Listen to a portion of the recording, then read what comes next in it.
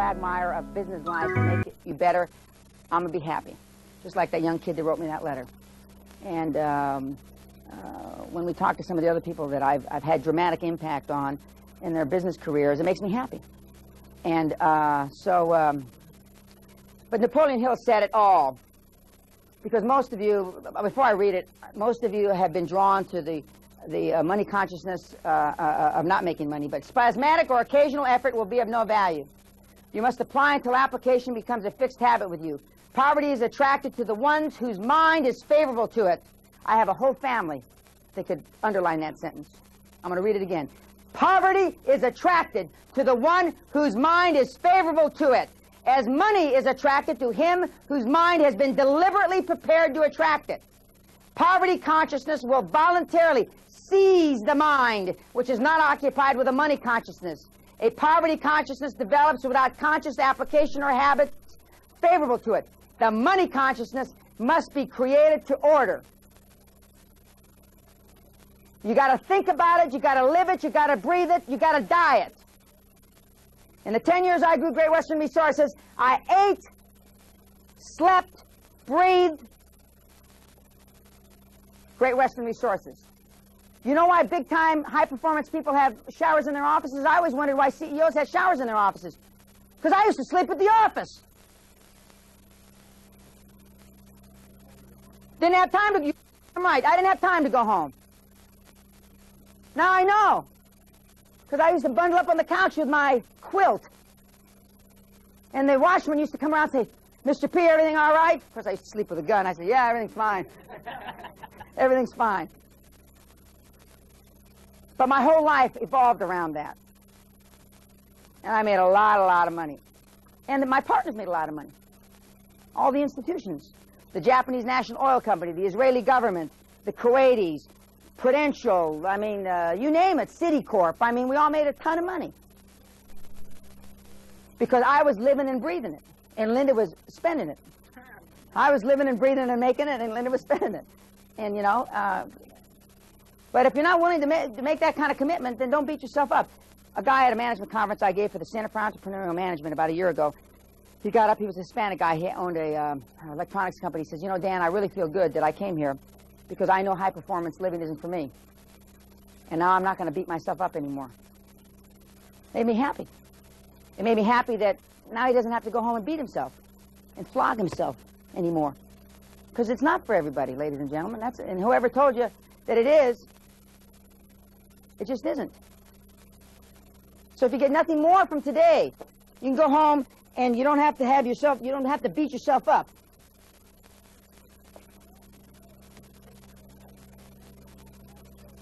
You've lived under the proposition that logic is the logical process which leads to an incorrect conclusion. You use logic to run your business. That's crap. You know, we're going to talk more about it tomorrow, but when John Fitzgerald Kennedy, said the day he got inaugurated, we're going to put a man on the moon this decade, land him safely, bring him back, and do this all before the Russians. There was nothing logical about that. As we know it today, we didn't have NASA. We didn't have a damn rocket that could take a 200-pound payload off the ground. Ours weren't as good as Scud missiles. What happened? October something, 1969, we put a man on the moon. And that was a dodgy deal, too, because they ran out of fuel and all kinds of other things happened. Was that logical? Do you think anything great in this country was based on logic? They told Henry Ford, we can't make a V8. Oh, man, Henry, he didn't understand. He had about a fourth-grade education. You're going to make a V8, so you ain't going to be here. They come back to him a year later, we can't make a V8. I'm going to tell you again, they made a V8. Just think if you ran your businesses, or forget your businesses, you ran your life like that. But as a requisite, you can't, you know, to run your life like that, you better not be worried what your neighbors think. Somebody asked me, I went to a deal for the school that my kids go to the other night because I kicked their ass and make a bunch of people put up $400 grand to build them a new gym. And I was one of the principal guys that put up most of the money. And we sat there, and he said, would you like me to introduce everybody? I said, no, I don't want to know anybody here. Friends are problems. And what I got to say to this group, they don't want to know me anyway.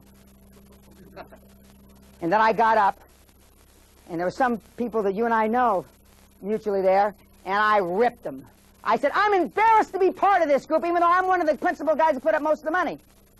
Roosevelt High School donates from the alumni at Roosevelt High School give $250,000 a year, and the average median income from Roosevelt High School is $26,000.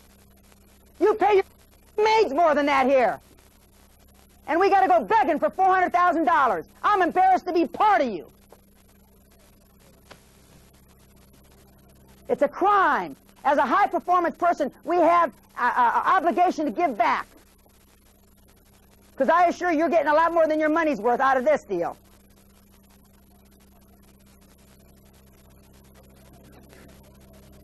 Patience is just an excuse for procrastination.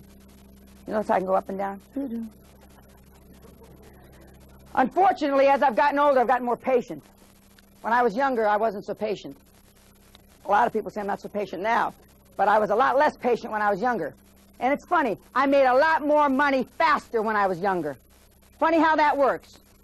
Now I can understand that I deal with morons. You know, everybody can't... Before I didn't understand. I wouldn't talk to somebody that was a moron. Now I sit and listen to their moronic deal, da-da-da-da. Before I wouldn't even... shut up, get out of my office. And now I sit there and listen. My wife left me, my kid's in juvenile hall, my this and my... So what? I mean, what's that got to do with the project? But now I listen.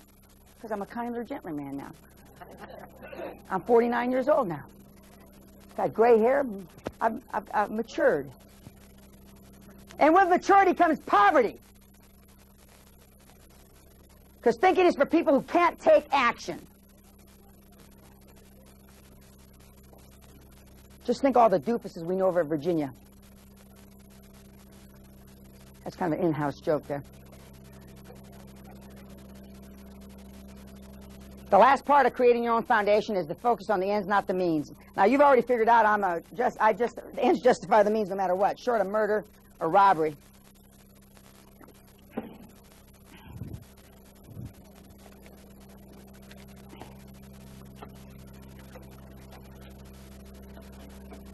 Another very famous personal development guy who says success leaves clues, ladies and gentlemen. And speaking of success, one of my mentors slipped in the back of the room, Mr. Jerry Orman, who helped me in the energy business, who, when I'm talking about the mentor relationship, two of my mentors are still alive. One has gone to the great, I don't know what the hell. Boardroom in the sky. Well, I'm not so sure it's in the sky where Costa went, but we'll talk about him later. But I'm sure when Mr. Orman leaves the earth, he's going to go to the one up in the sky. Costa may have gone to the one under the ground, but success does leave clues. And when I was a young man in the oil business and I would hang around with Mr. Ormond and a lot of other very successful oil men, it's because I wanted to be where they were. I didn't hang around with a roughneck, although that's how he came up. He used to be a roughneck. I hung around with people that I aspired to be. Now, one of the things, and this is slightly cutting my own throat, and Ed's going to throw up here, the seminar groupies are an interesting bunch of people. You know, when I decided to go into this business back in, well, actually, the first one I did was February last year, I attended a lot of seminars to see what the other guys had to say, which basically they had nothing to say, but I went to them all anyway. I paid. I didn't get comped and all this other crap that everybody does, and I didn't barter my, nobody ever, you know, the same $1 is going around, everybody uses it. They barter it from one guy to the next doofus, and he trades it off to this doofus. I mean, anyway, I paid my money, but I saw the same people. I saw the same people at Gary Halbert in Florida, down in that dump he lives down there in Key West. It's the first time I've ever seen people smoking dope on the streets. And you go into a restaurant, it smells like a marijuana factory. I hadn't seen that since the 60s. Key West, I say, you know, they're still back in a time warp. This is the 60s back there. And, but I went to all these seminars. I saw the same people. Kennedy, Ted Nicholas, who I have a lot of respect for. I think he's the best, arguably the best copywriter in the country, maybe the world. Jay Abraham. Same guys, same ladies, going from one to the other, looking for the fix. Guess what? I mean, they didn't get it. Like, I didn't know I was a no money down real estate deal until Brill started using my methods for no money down. I didn't know. I don't like real estate.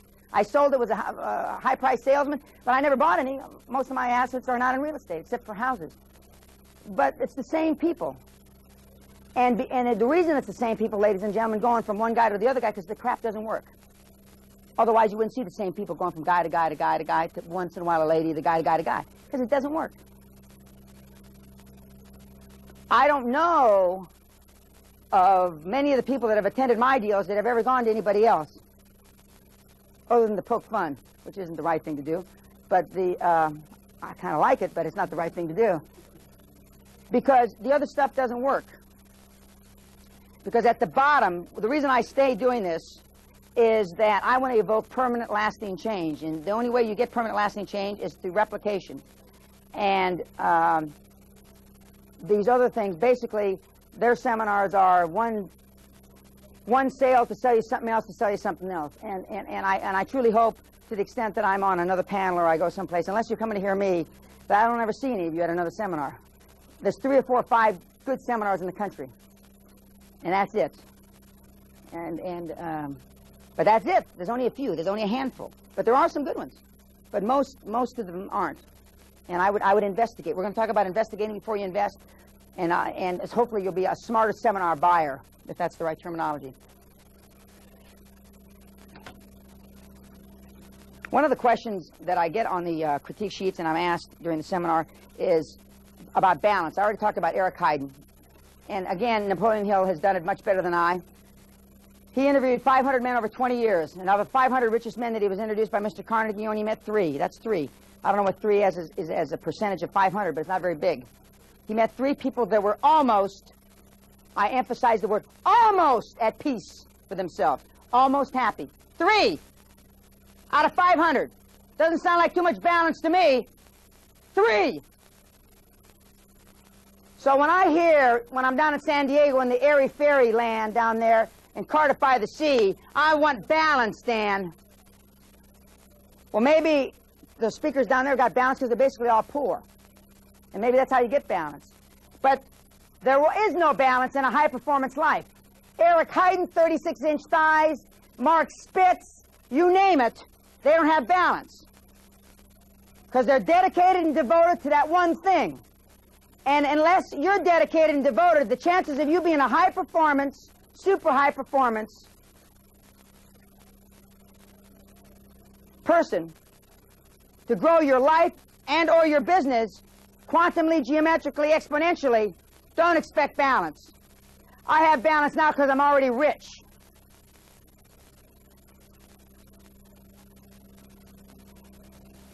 So anybody that tells you any different hasn't been there and hasn't done it. And I've never seen anybody debate that issue with me.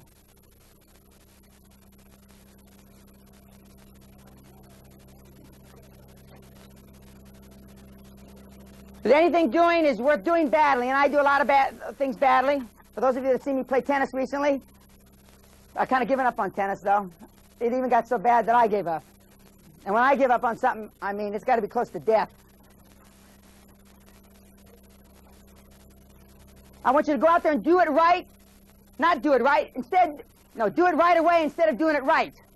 I'm not even drinking. Water makes my tongue tied. Most of you want to get it right instead of doing it right away. Because the longer you procrastinate, the farther out, the further out you can delay whether you're going to fail or not. Most successful people do it poorly until they do it well. Just keep blundering. You cannot wait until you're just exactly right. Perfection, and this is what I can tell this group right now, perfection equals paralysis. Perfection equals paralysis. For those of you that are computer nerds, you fall into that category. Lotus 1, 2, 3. You can crunch crap till the cows come home now. And that's wrong. Trump walks into a building or a casino. Yeah, he can, he can see the this, that. Whoops. He can see whatever and walks out. He doesn't go have anybody crunch any numbers. Where they crunch numbers is how big of a hosing are we going to give the other side. That's when he crunches the numbers. How much can we rip off this person? How can we peel him like a banana? How can we rip his face off? How can we tear his lungs out? That's when they crunch the numbers.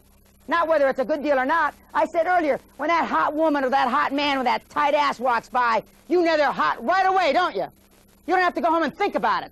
Whether you're married or not, whether you have a significant other or not, he or she is either hot or they're not. You either want to jump on their bones or you don't. It's that simple. Business is that simple. And anybody that tells you any different has not been there and has not done that, by definition.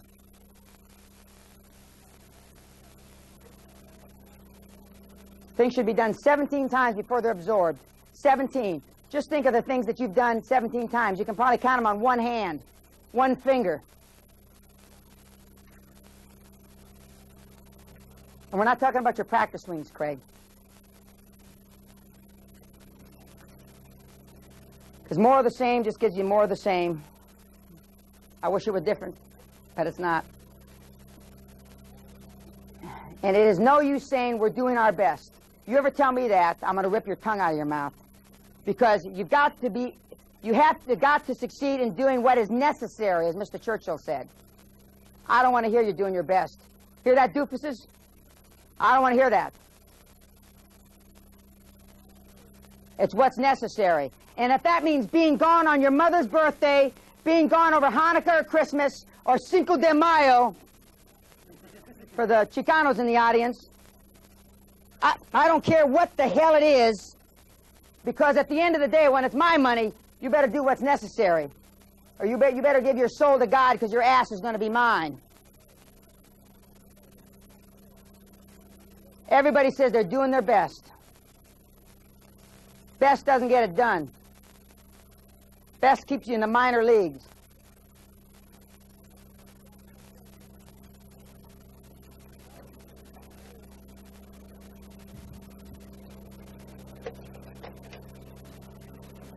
Well, we're through the introduction.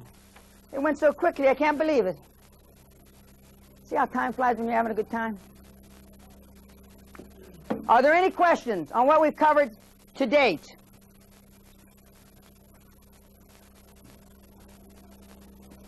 Okay, would you please? Yes, sir. I'm glad you asked me that question. You know how I said that you become what you think about? Obviously, when I was a youngster, a teenager, in my early 20s, I thought about one thing, and I didn't become that thing. Otherwise, I'd be looking like an organ up here. Because I only had my mind on one thing. I was fairly laser beam focused in those days. In fact, I transcended laser beam focus, because I was only interested in one thing. I think all I do, especially during that one 10-year period, I thought about how to get more money for my projects, how to be exposed to more projects, how to meet more people that could get me more money and or expose me to more deals. My whole life revolved around that. And one of the basic reasons that... Is that right? Yeah. No, wrong side? No, like that. One of the basic reasons, other than I wanted to get away from my parents and my in-laws, that we moved to Scotland, is because we were going public in the UK, and I wanted to have a presence there. And perception is reality. Now, if you're a Scottish institution, and you see that the largest shareholder or chairman of one of the public companies you're investing in just makes a commitment, and this is a big-time commitment, has his daughter just born there, I mean, everything I did, every single solitary thing I did, every single solitary dinner I went to, every single solitary event I went to, every single thought process that I had was devoted to building Great Western. 5 years in a row, we were the fastest growing natural resource company in the world. 5 years in a row. My whole life, everything, was devoted to getting more money, being exposed to more money, looking at more deals, pumping smoke up the backsides of my advisors, getting them promoted above the head of the curve, which we're going to talk about. So they were impassioned with in the same way that I was. When we talk about growing an organization, you've got to share that passion with your employees. If your employees don't have passion, first of all, if you don't have passion, forget it. Might as well blow your brains out. I mean, forget it. Retire, sell your little businesses, you know, get whatever little pennies you can, and go live in Cardiff by the Sea.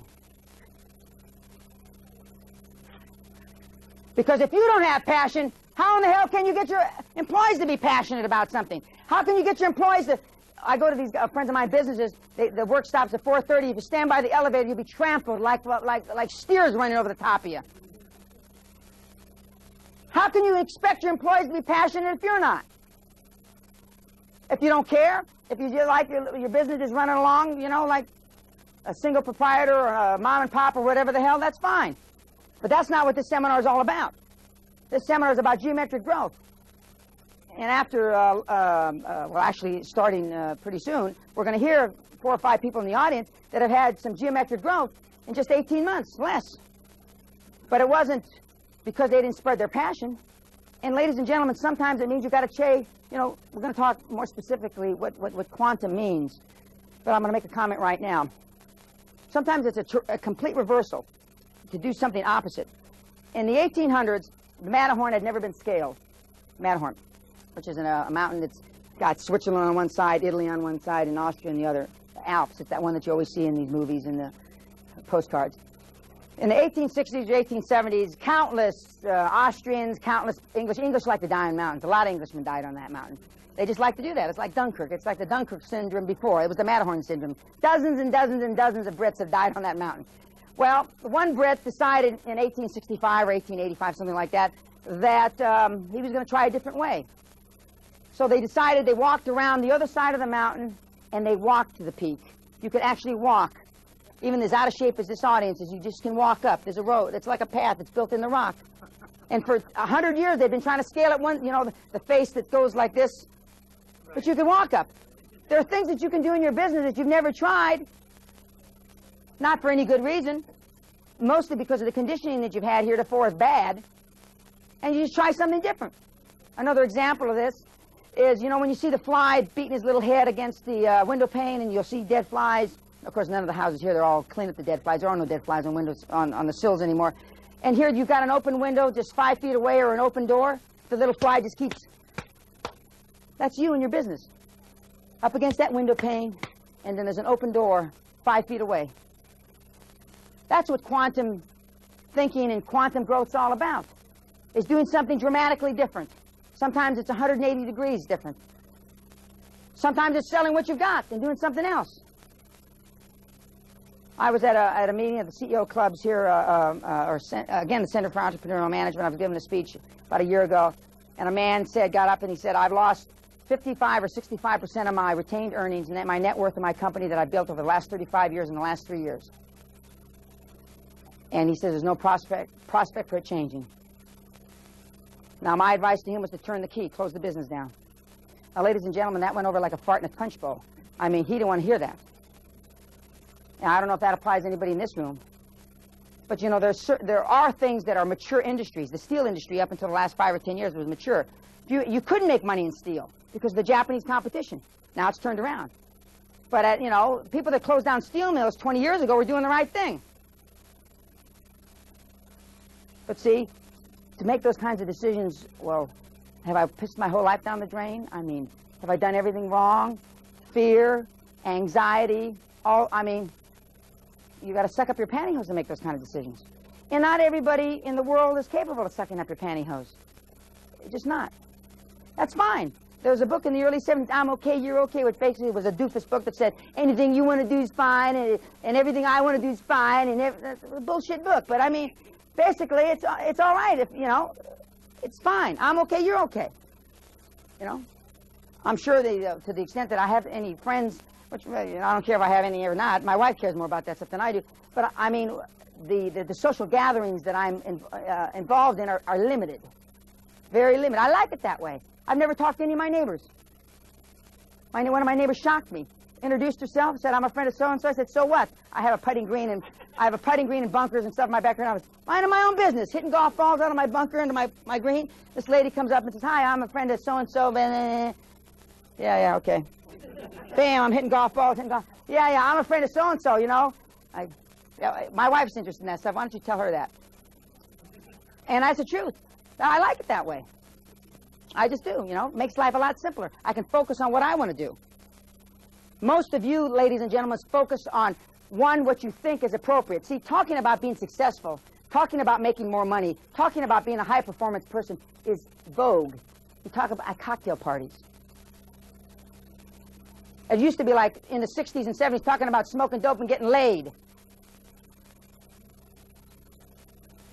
Doesn't mean that you want to. It's just the thing to talk about.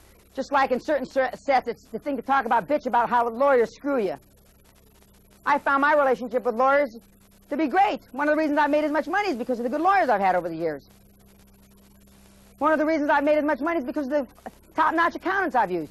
But I haven't been using my brother-in-law or Schwartz and Company or, you know, Doofus, a personal corporation. I've been using high-powered accountants and high-powered lawyers. And we're going to talk about that tomorrow. If you're not running your business like you're going to go public, you should, because that means you do the best you can afford, the best you can afford. I always used the best I couldn't afford. I can afford it now, but when I started, when I was at some of the stages you're at, I always stretched because I didn't want to make a short-term solution to a long-term problem. The long-term problem was gathering money. Do you know how easy it is to get money from a financial institution if you have audited Big Six numbers? How much easier it is than if you got your brother-in-law or some doofus controller that you pay $28,000 a year doing your numbers? When I see numbers like that, I say, this is a joke. I don't want to look at these because I know they're bogus. I had a CFO who was a world-class finance guy, Great Western, a guy named John Ernest, who I happened to talk to last night. And he used to give me the numbers. He was controller for Worldwide for Gulf, and he was chief financial officer at Chevron. He said, when he used to give me the numbers, he said, Dan, at best, these are wrong. But they're our best guess, and they'll get us by the bank. Because they were. And we had very sophisticated internal financial controls. Most of you have no financial controls. Most of you sign checks in your own companies. I never signed a check in my company from the day I started it to the day I left. I never had check signing authority. Never. I didn't want to be involved with that.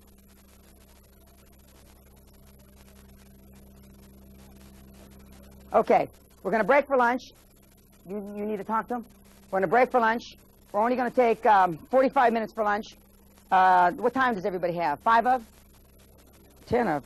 10 of? Okay, we'll only take 40 minutes for lunch. We'll be back at 12:30. If you're going to eat here, you better tell them to get hustle, because otherwise they give you your menu about 40 minutes from now. The food's good, though. And we're going to talk when we get back about you as individuals, and so be thinking about that. And we're going to devote how we react through the rest of the seminar to your individual see, I'm trying to be 90s problems. Okay, thank you very much. Now, normally, it's been my experience that, or actually it's been my perception, and I was wrong, that we didn't do this portion of the seminar till the end. But I've learned over time that, contrary to what I thought, that the attendees aren't as stupid as I thought they were, and they really do understand their problems. So it's better for us to go through them at the beginning so we can work through them, as opposed to me to come at the end and play God and at the last moment. And that's why we've changed it around. For those of you that have been seeing me a lot of times, you've known that in the longer, the 3 or 5 or 6 day seminars, we normally do this towards the end. But it's critically important that, one, you speak with candor. And I know that that's difficult for some of you because you've been conditioned to bullshit and not tell the things that hurt. Because some of you, it's like we're going to talk about what I call a pay price to action. You know, if you're 10 pounds overweight, you know how to lose 10 pounds. But you don't want to. You don't want to give it. So, I mean, that's why beat ourselves up about it. Most of you know what's wrong with your business or your career or whatever you want to change. And so when you're up here with the mic and with me, I mean, be specific, speak in candor, and because that way you'll get the best input back from me. Ed, are we about ready? And the microphone is? Oh, okay. See how they used to do eeny, meeny? We'll start here. And if you, they want to memorialize this for time eternal, we're going to hermetically seal this and put it in a time capsule in East Los Angeles, near the body where I came from, probably where no less than 500 people have been shot and stabbed in the last 35 years. So when you're talking to the camera, look back at them and tell them what you hope to gain, what your revelation, what your challenge is, etc. Shoot. I'm Dave Reeker, and I'm working for a company based out of Vancouver, Washington. Want me to look back at them? Please. And we sell marketing information via a newsletter. That's the front end of the business, and we sell promotional products and books and tapes. And I've been involved now with it for 6 months. That was my dream, to get involved with it. I'm with a very professional copywriter, and which is what I wanted to do. The business has been stagnant for probably 5 or 6 years, mainly because he's been happy. You know, he's 70-some years old. Now he's got new life because I've come into the picture, and our goal is to triple the subscriber base within the next 6 months to 12 months, and then of course to double it every year after that. You know, I've got very high goals with that. As far as the newsletter, that's the base of the business. That's just one avenue of what I really want to do, but I see that as being first. I want to start buying and selling businesses also, and getting involved with other type of marketing and business involvement, not just selling marketing newsletters and information to people that own businesses. But I see that as being the first avenue. I'm with a copywriter who knows probably just as much as the best copywriters there are, so I'm picking his brain and I'm working with him. And that's great, but I'm trying to help increase the business, and he's set in his ways, but I think there's a happy medium there. I think he really wants to see this thing increase, and I'm the guts behind it. I mean, I'm the push behind it. I really want this thing to go big, and I'm putting everything I have into it. We're in the process of publishing it. Works by a very fabulous marketer. His name was Maxwell Sackheim, and he died 12 years ago. We found the manuscripts. They were kind of buried in a file cabinet, so we're in the process of publishing those. That's going to give me some credibility and get things going as far as finances for myself, and give us some capital to start advertising the business, because that's great, but we really need to get more people involved with the newsletter. And we also have a service where people come in and do consultations for their own businesses, and we give them marketing advice and so forth, and write their sales letters for them. He's a master at this, but like I said, he's been kind of complacent over the years, and that's where I'm coming involved. My involvement is now getting the business back on its feet, and it'll eventually be mine. He only plans. You know that, or you think that? I know that. It's already been put into the important papers and so forth. He and I have really clicked. I mean, he doesn't have a family. I'm now his family. It's good. And it's good. There's some great things here. And I really feel for him. I mean, it's more than just the opportunities. However, the opportunities are what brought us together. And my vision and dream is what put us together in the first place. Now I'm carrying that to the next step, and that's to get this thing launched off the ground. I have big dreams, very big dreams. And of course, since I've met and listened to some of your things, my dreams have really increased over the last 30 days. They're so big now that I have no doubt that I can achieve them, but they're huge. It'll take me a lifetime to accomplish them. We'll get back to him. We'll get back to everybody, but I'm just going to throw out some general comments about what he said. How old is this guy? He's 71. His health isn't great, and he just wants to sit back. He wants to watch me do things in a few years. He's the expert in advertising, so of course he's gonna continue to do that while I do all the legwork, the PR work, the things that are necessary out about. He doesn't like to leave the home anymore because he has trouble walking. Quickly, one, in my judgment, I wouldn't wait a few years. I mean, in a nice way, I try to get him out as quickly as humanly possible. Number two, how long have you been there? Actually less than 6 months. As a partner, 3 months, but I worked 3 months to get to that partnership. And 3 months from now, you'll know everything you need to know from this guy, and you can always fall back on his expertise, whether he's working there or not. Does he have any hobbies? Is there anything he likes to do? Philosophy. He loves to read. It'd be better if he liked women or something, chase women. Well, he does.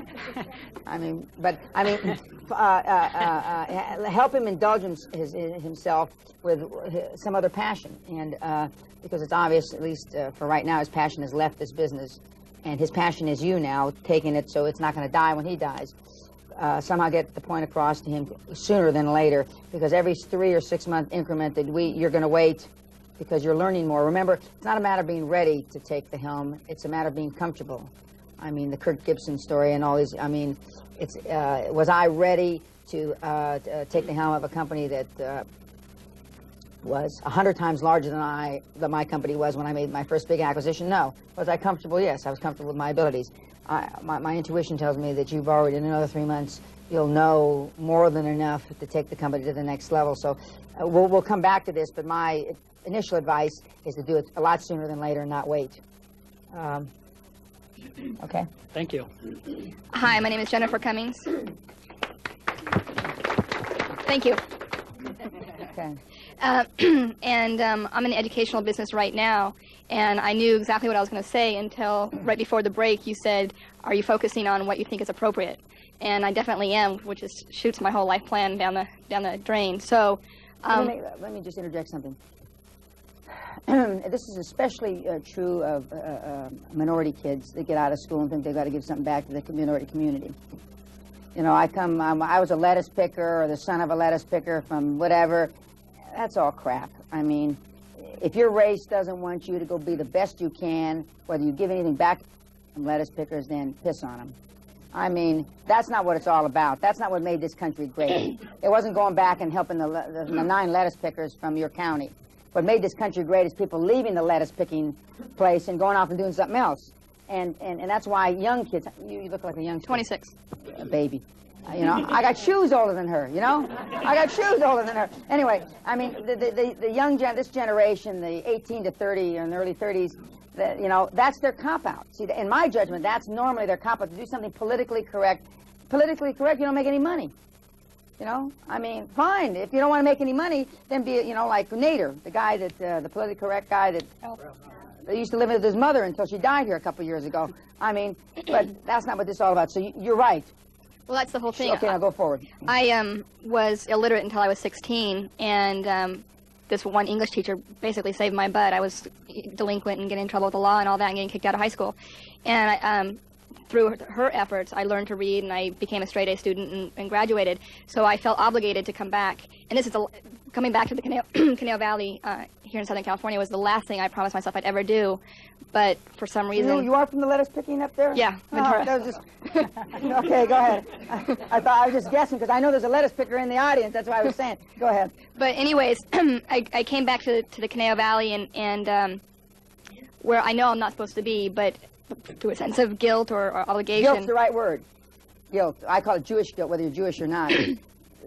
Jewish people put the guilt on you better than anybody else I know. So that's why I call it Jewish guilt. But I mean, most of us our whole careers are based on guilt. From our parents, from somebody, from giving back to the community. I mean, if our community, our relatives, our parents, or whoever don't want us to be the best we can, then the hell with them. I mean, and the one thing that my mother's pretty good at putting Jewish guilt, but it hasn't worked on me because I don't care, you know. And I've lived my whole life, and all these high-performance people that I've alluded to have lived their whole lives almost guilt-free. So go ahead. So my problem is now that everything that I really wanted to do, I steered away from because people have said, you know, you can't be that powerful, or you're a bitch, you're... These are all poor people, right? Yeah, you're cutthroat, all that stuff. That's but great. Or, you know, don't aim so high, or you could be disappointed, all that. So my dilemma now is, now that I just plunked down a nice chunk of change opening a friggin' learning center. I like that. So, so what do you do now? I came here to grow the learning center, but now I realize I probably just want to sell it. I don't know what I do now. There's probably somebody doofus enough in here to buy it from you. I got 2 or 3 prospects I know that are probably on the... You remember when I said we were giving them a little on the 100 IQ? You probably... I appreciate that. Yeah, I'll point them out to you so you can, you know, you can jump on them like stink on a skunk and sell your business. But no, you're right. And see, remember I said quantum thinking is sometimes a complete reversal? Thank you, God. One person already got it. I'm only talked to 2 so far. I mean, and that doesn't mean everybody won't get it. It's not likely everybody's going to get it. But that's exactly what I'm talking about. It's turning the key instead of wasting your whole life on something that's going to amount to piss. I mean, with a tidy bowl, man. And understanding that, it's going to the other face of the Matterhorn. It's, you know, it's the fly up against the window pane. That's exactly what it is. And when we get to it tomorrow, when we talk about the difference between micro and macro thinking, my reversal was I was a detail-oriented guy. I was a computer nerd before they had computers. I used to spend Saturday and Sundays planning from Monday through Friday. The entire day I used to go in the office. And I had all these great schedules, and then when somebody canceled an appointment with me, I'd go into limbo. I didn't know what to do because my whole schedule, I'm going to go to Philadelphia to see this, and I wasn't smart enough to know I needed to make 15 appointments to have 3 or 4 or 5 in Philadelphia. I made 2. And so I'm there with my thumb up my ass because one of them canceled. But that's what quantum thinking's all about. And you're absolutely right. Yeah, right before the break, David asked me if I was okay because I all of a sudden got very nauseous when I went from being micro to macro. And so I skipped lunch. Yeah, I like this. Yeah, I skipped lunch because I didn't want to lose it on the table here. But so I'm real excited to be here. It's uncomfortable, but it's exciting at the same time. That's great. Now let me just make a couple more comments.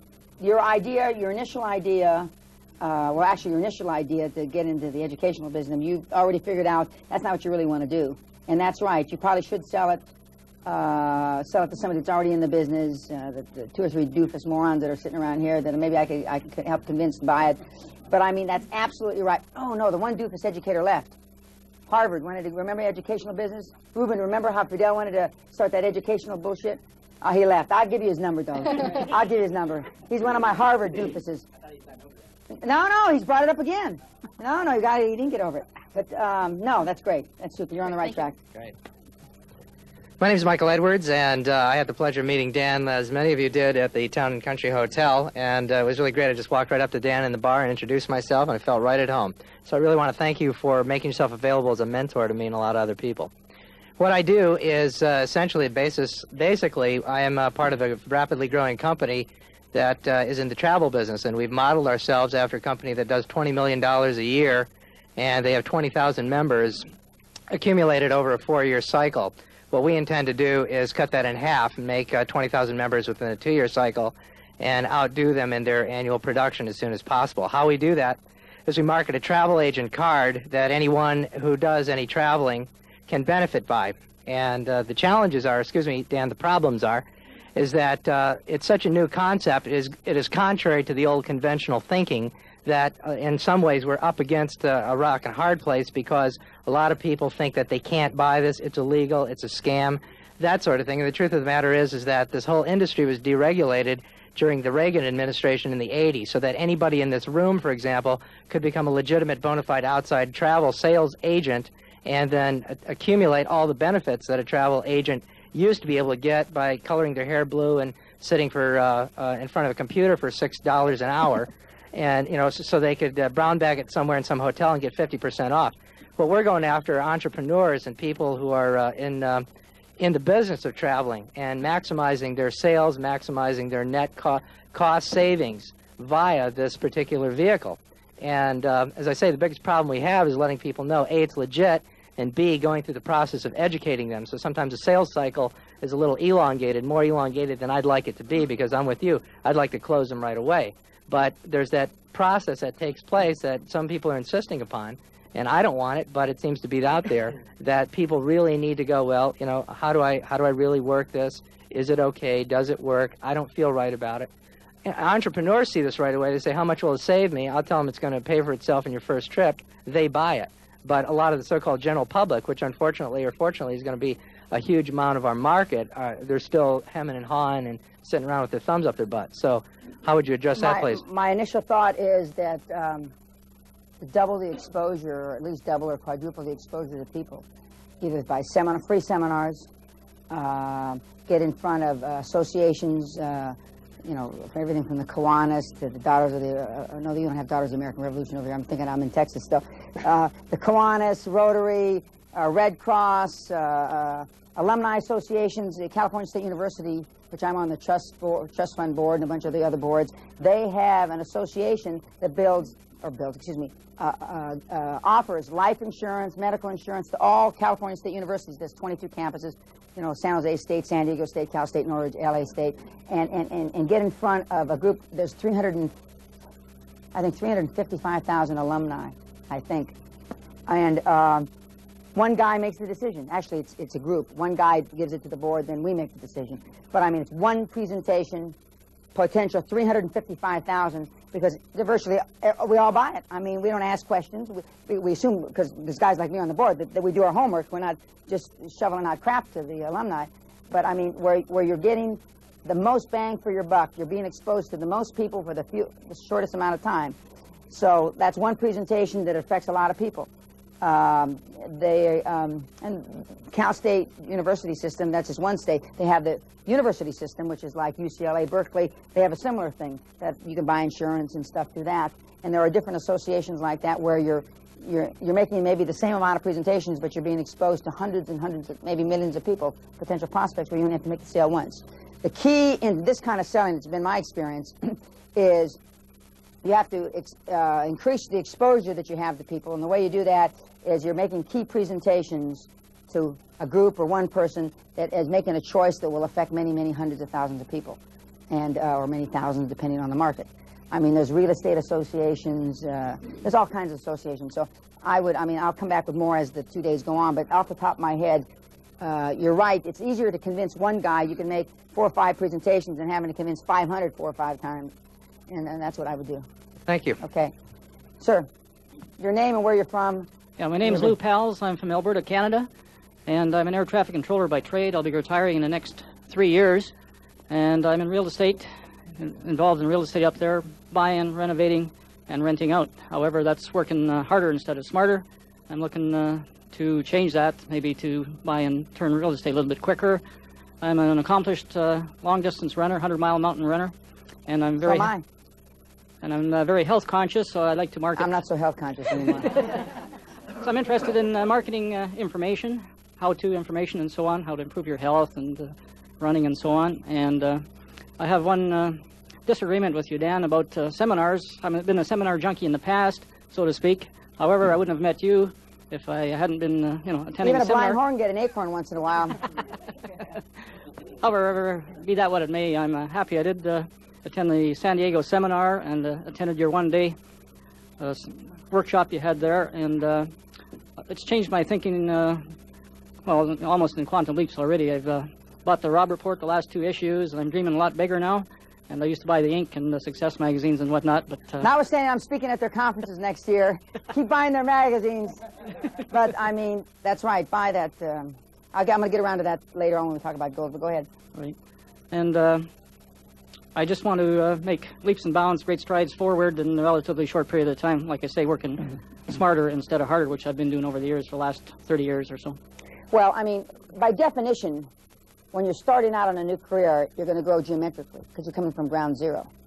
I mean, as I said earlier, those of you that can remember back to when you started your business and you had that passion, by definition, you're growing geometrically. What happens, and as we talked about in San Diego, and we're going to talk about again tomorrow, is but your curve flattens out because for whatever reason you become satiated. You become comfortable like your older partner. And it's one thing to become satiated and comfortable when you're 70, 75, 80. That's one thing, But, I mean, when you're 25, 35, 45, 55, in my judgment, 60, I mean, there's no reason. And there's certain people in this room that I know that are a lot older than 60. Some are almost 75 now. They still aren't satiated. One of my mentors is sitting in the back of the room. So, by definition, you're going to grow geometrically. And what you'll learn today and tomorrow and the next day is how to maintain that passion, maintain that, and that perseverance. And part of it is, like Jim Ryan said, motivation gets you started, habit. Most of you, ladies and gentlemen, have bad habits. You hang around with the wrong kind of people. Doofuses. We're going to talk about the doofus test like I did in San Diego. Most of your friends and colleagues and acquaintances and relatives couldn't pass my simplest doofus test. I mean, they just couldn't. And, up until I started, other than my kid brother, I don't see my family. And I'm not bragging about it. I mean, it's nothing I'm proud of. It's just, it's a decision I made in my life because I don't want to be like them. And and certain people, the people that I went to high school, I already told you, well, my best friend's serving life for murder in Florida. I mean, the guys that I hung around with all got in a lot of trouble. And we'll have to swap notes a little later on who got in more trouble first. But a girl can always get in a different kind of trouble than a guy. Yeah, I always envied girls. Well, I'll tell you that when I'm not being taped. Because I'll talk about later on about if I had my life to live over, the only thing I do is change my goals and make them higher. But if I could come back as something else, then that's a whole different story. So you're starting off, and I envy people that are starting from ground zero, because it's a lot easier to have positive reinforcement. It doesn't, I mean, what you've been taught is you're going to have a lot of failures, a lot of negative things. But that's the glass is half empty, the glass isn't half full. It's exciting. It's like, I ran my first, well, I only run 100 mile once. But I mean, the first time I did it, I was all excited and I had all this passion. My 100-mile race took the passion out of me. I ran 20 hours and 48 minutes, and which is respectable. So, I mean, you got that enthusiasm, and in the real estate business, which again, other than being a top real estate salesman at one time, I don't know much about the business, but no matter what the cycle is, there are guys that are the top of the field that are making $1 million, $2 million, $5 million a year. I don't care. Recession, depression, there are people that are moving the ground, moving the houses. And for those that are in the real estate business, there is always somebody moving property, moving houses, moving buildings. So as we go through this for the next 2.5 days, we'll come back to, and I'll come up with more suggestions, but you will, by definition, grow geometrically. And there's some real estate people here, if that's the industry you're involved in. I talked to Burl Crump, who has owned a very successful real estate company in Canada, sold it, right, Burl? And is still involved more in development now.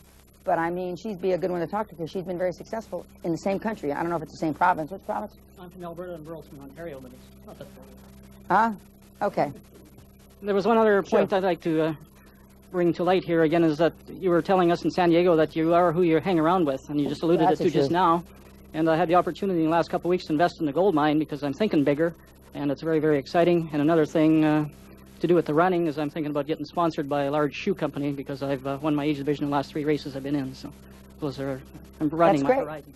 That's great. In fact, my wife is a great long-distance runner. Whenever she runs her age division. She doesn't hardly train. She's never stretched in her life. Anybody that's an athlete, she's never stretched 1 minute in her life.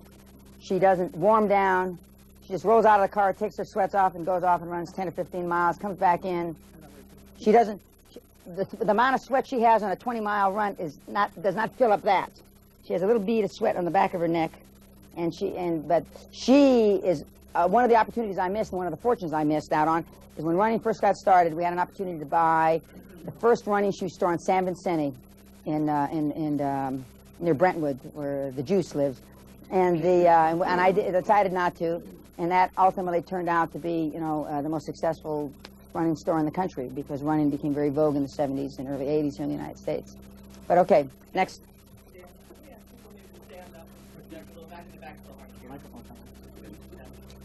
Okay. My name is Mike Roth. I'm from Phoenix, Arizona. My big, hairy monster goal is to have a net worth of $300 million by the time I'm 35 years old. How old are you now? 29. I have a business that's working now. I'm in the publishing business. I've been kind of dinking around for the past 1.5 years, so I'm getting ready to get serious here. All my ads are placed. I'm ready to go right now. I brought Jerry and his wife here. He's part of my team. And one of my goals has always been to take a company public. Easiest way to make money, and it's legal. Yep. It's better than robbing banks. Yeah, and I was talking with your guy, Ed, about some things before I came here, so I'm here to learn how to steal money legally. It's like Willie Sutton. Elliot Ness says, Willie, the great bank robber of the 30s. Why do you keep robbing banks? Willie Sutton was arrested by Elliot Ness 5 or 6 times in the 30s. And Willie, as the story goes, tell Elliot, it's where the money is. I mean, people that don't understand that net worths, fortunes are made on equity and not income. If you learn nothing else, I mean, equity. We have a domestic squabble here already. Good, this is good. One of the things, and I normally don't say this on tape, but I'm going to say it now. These seminars, or seminars like this that I've given, have caused divorces, because you come to the sad realization that this person isn't going to go to the next level, or she or he. This has caused breakup of partnerships. I see at least 1 or 2 smiles in the audience. I mean, because if you're going to take this to the nth degree, I mean, if you're going to, like I said, in fact, when I was crying last night listening to my tape about Harvard, I forgot something that I've been leaving out the last few months, a saying of mine. If you're going to hunt with the big dogs, you got to get up off the porch. And if you're going to hunt with the big dogs, I mean, a lot of the things that you do now, you're going to realize cannot promote that end result. And although I believe in death before divorce, there are no divorces in my part of the family anyway. There's plenty in the other part, huh, Vince? Plenty of them. But I mean, it's death before divorce, and you'd read about my wife in the obituary column because I mean, but I'm happily married. But I mean, if your spouse and your partner's not supportive to what you want to do and grow the company, you're going to have a big problem. Now, ending on that, give the microphone to the better half of this couple, I believe. he's upset because I don't like speaking. It's all right. My name is Anna Alvarado. Currently I work for Mervyn's in West Covina, and during the day when I'm not working nights, I unload trucks. That's what I do. When I'm not working nights, I work for Jerry. We own our own laser printer and computer service. We A little louder. You're doing fine. all this energy that I'm putting into doing that, I could be doing something else, and building up. You should be upset. Building up Jerry's dreams. And Your all dreams. of- I mean, yeah, forget ours, his dreams. both of ours. Your dreams. I want to be able to sit back and spend his money, like your wife's doing. That's what I told him on the way over here. I want to be able to sit back and just spend your money. My wife will give you lessons on that tomorrow. That's about it. Okay. Well, what I would do, I mean, and this probably doesn't interface too well with what your plans are, but I would not work there, and I would see how I could make my laser printing that into the business more productive. Not how, just make it more productive. It's funny how necessity is the mother of invention.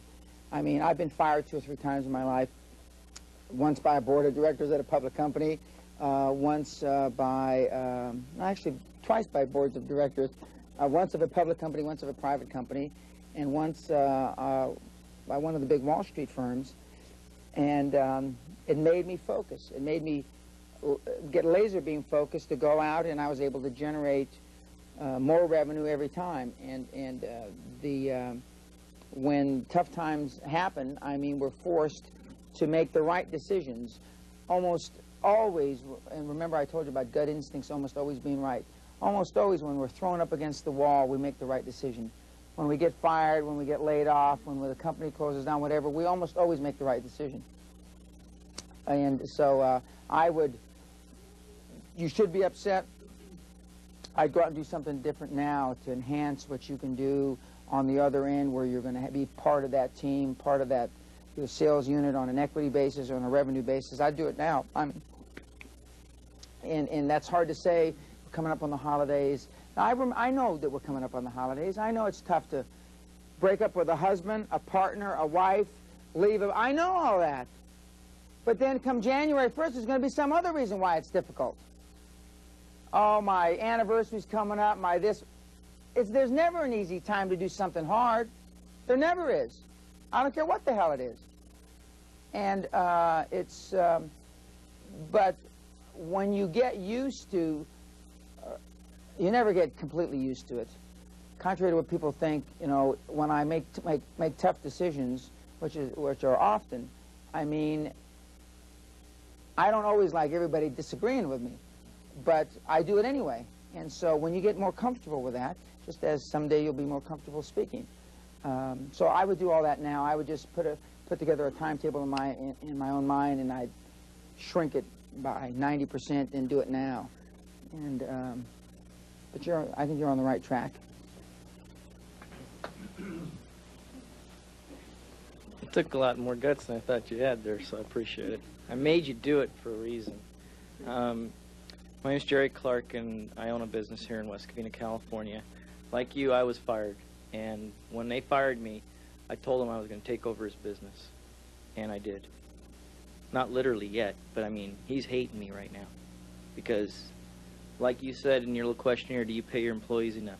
He didn't pay me enough because I was his frontline guy, and I took all the heat, and I saved all his battles. But when it came down to it, he let me go, and I just went to those people, and they said, sure, we'll do business with you. So I got into this business, and now it's been a year and a half, and I'm doing okay locally, but I got bigger dreams. When I was in San Diego, you said something that really just like hit me hard, and that was you told the crowd when you were checking in that there was some guys in front squabbling about a $46 room or something. I forgot that. Yeah. Yeah. That was me. I would be one of those guys squabbling for $46 room. And I said, no doubt. And one of my dreams is to be able to just never have to worry about a sale, never have to worry about a price tag. I want it, I buy it. And the other dream is to go with that, to get me there, to make that quantum leap is to work with Mike, be one of the team players, and we want to do in, what, about a year and a half, Mike? Go nationwide. Build that company up. I'm going to build the company up here through the help of Mike, and then turn around and sell it, because I'm going to have to focus, like you said, a couple projects at a time. I don't want to take on more than 2. So Anna and I, we're going to work it up, build this business, sell it, and then move over to Phoenix and then try to go nationwide with our business. When you talk in the future, one of the things, part of this preconditioning, is to change the way you talk, change your vocabulary. Not try, you will.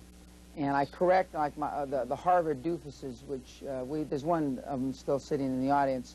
And you'd think you would go to Harvard.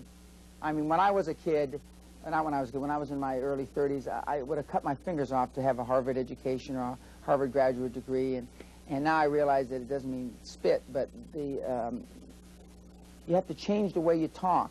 To change the way you talk, you got to change the way you think. Always talk in the first person. Always talk as if it's already done. It does 2 things. Number one, it reinforces to you. But more importantly, perception is reality. It reinforces who you're talking to. Like I always say, there's only one time, you only have one time to make a first impression. Okay? When I go, this is my uniform. And can we turn the air conditioner on? I never have to take my jacket. It must be hot in here. Okay. But, I mean, my uniform, you owe it to them to look like a man that they ought to give money to. Now, I said this story in San Diego. I'm going to repeat the $46. Don't sit down. $46 story first. I'm checking into this town and country, which is a dump of a hotel. And I wouldn't give a funeral at it myself. But anyway, we're there, and I'm standing in line. You know, there's a queue there. I'm standing there. There's these 2 old guys that were saying that, well, what's the cheapest room in this room, and if you got to stand on the 2nd floor, and are you in the east wing or the west wing? And to make a long story short, the difference was between $67 and $49, or $67 and $52. And they spent 15 minutes busting the little lady's chops about it. And I made the talk, when I came in to talk to you the people that were there, I said, that's what this is all about. I mean, if you've got to do that, you might as well blow your brains out. Go run in front of a train. I mean, what we're going to talk about over the next 2 days is I went out and spent money. I went out and joined country clubs. I went out and bought expensive suits because I understood people want to deal with a successful person. Well, way before I had the money to do it. Like I tell people now, I have 200 tailor-made suits, 200 $2,000 to $3,000 suits. 200 times 2 to 3,000. I got no place to wear them now. You owe it to them to look like a man that they ought to give money to. Now, I said this story in San Diego. I'm going to repeat the $46. Don't sit down. $46 story first. I'm checking into this town and country, which is a dump of a hotel. And I wouldn't give a funeral at it myself. But anyway, we're there, and I'm standing in line. You know, there's a queue there. I'm standing there. There's these 2 old guys that were saying that, well, what's the cheapest room in this room? And if you got to stand on the 2nd floor, and are you in the east wing or the west wing? And to make a long story short, the difference was between $67 and $49, or $67 and $52. And they spent 15 minutes busting the little lady's chops about it. And I made the talk, when I came in to talk to you the people that were there, I said, that's what this is all about. I mean, if you've got to do that, you might as well blow your brains out. Go run in front of a train. I mean, what we're going to talk about over the next 2 days is I went out and spent money. I went out and joined country clubs. I went out and bought expensive suits because I understood people want to deal with a successful person. Well, way before I had the money to do it. Like I tell people now, I have 200 tailor-made suits, 200 $2,000 to $3,000 suits. 200 times 2 to 3,000. I got no place to wear them now because I don't give seminars, but maybe 6 to 12 times a year. And so, you know, which one, I go through all my suits. Well, which one should I wear this time? And most of them are pinstripe, and most of them are 3-piece waistcoat. But I had those. I had a lot of them beforehand because you only get to have one time to make a first impression. People want to deal with somebody that they feel successful. That's what the yuppies are all about. They haven't really got it right yet, but the little yuppie generation with their little BMWs, that's just it. They're buying BMWs instead of buying something else. And they all look alike, like little clones, you know, with their little Beamers and their little, whatever the kind of shoes they wear. And, you know, people want to deal with somebody that's successful. People want to be my partners because I've been successful. And, you know, and they'll want to do business with you if you act, you sound positive, you talk like if it's already happened. And believe me, I mean, just as the empowerment that you'll have if you start acting as if you had no limits to your abilities and you didn't care what anybody else thinks, when you start acting like that, I mean, your business will grow more rapidly. Burl's going to tell a story later today about how she changed the way she dealt with the Royal Bank of Canada. It was like, and she's an experienced businesswoman. She's tough. I mean, she's good. But I mean, it was like the whole world changed when her attitude changed with the bank. Instead of coming in on your hands and knees, you know, like they just caught you stealing. Okay? Thank you. Sir, we're going down this side. We're going to come back this way. Name, where you're from? I'm Ron LeGrand from Florida, and I'm in the information business, real estate related. We do a lot of real estate related seminars, the kind you're not supposed to attend. I said there were 4 or 5 good ones. Okay. And we do a lot of hands-on training, and basically our business is taking people and getting them going and getting them to the plateau and getting them to the point to where we can introduce them to you. I'm here because our business is on the edge of that quantum leap that we're talking about. We're doing nationwide conferences and trainings of all kinds, and we deal with real people. We screen our speakers pretty well and our trainers, but our problem right now is we have so much to do that laser beam focused is our biggest problem. I know what the problem is. I hope maybe you can help us work on that. And finding the right people to put in place to make that happen, and trying to think macro instead of micro. I just met Dan in San Diego at what they called a conference over there, and you got that right. I've never even heard of Dan Peña until I was there, and I saw him speak, and he's my kind of guy. I thought the people called me brutal till I met him. And I'm just almost as modest as he is as well. Anyway, that's why we're here, and I hope we're going to be working with Ed back there some, and we're just here looking for that quantum growth. We're looking for that door that Dan was talking about, really. Let me comment on a couple of things that you've said. Number one, you're right. I mean, if you said that you're having trouble focusing because you're probably doing more than 2 or 3 things. You're in more than 2 or 3 businesses. What I would do is find. There's 2 ways to do this. You find the 2 or 3 that are making you the most money, and then you find the 2 or 3 that have the most potential but aren't making you the money. And you specifically focus, you as an individual, on the ones, the 2 or 3 that have the biggest potential to make you the money, and you deal with that, and you turn the 2 or 3 over that are making you the money to your capable staff. Actually, correct me if I'm wrong, I'm in one business. It's just that this business has so many profit centers in it. But I mean, find the 2 or 3 profit centers that you're doing the best, and then find the 2 or 3 profit centers that could be the best, but for whatever reason you don't understand why they're not. Then you focus in on the 2 or 3 profit centers that should be the best but aren't, and you allow your people to run, let your profits run on the 2 or 3. I'm a firm believer in finding the right people and building a business around them, and we're in a real strong search for those people because we're growing so fast that it's all I can do to keep up with the growth, much less get involved with all little junk.